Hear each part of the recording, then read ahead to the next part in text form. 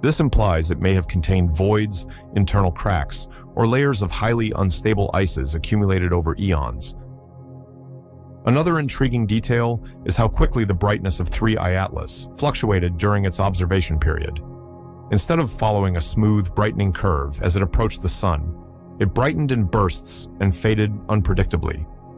This suggests jets of gas escaping from fractures similar to pressure vents. Such behavior is rarely seen in local comets and points to a highly irregular structure. 3I Atlas also reinforces how essential new survey telescopes will be in the coming decade. The Vera C. Rubin Observatory, with its massive sky monitoring capabilities, is expected to discover many more interstellar objects. Even fragile ones like 3I Atlas can be detected early if the sky is monitored frequently enough. As our detection methods improve, we may learn that interstellar objects pass through the solar system far more often than anyone anticipated.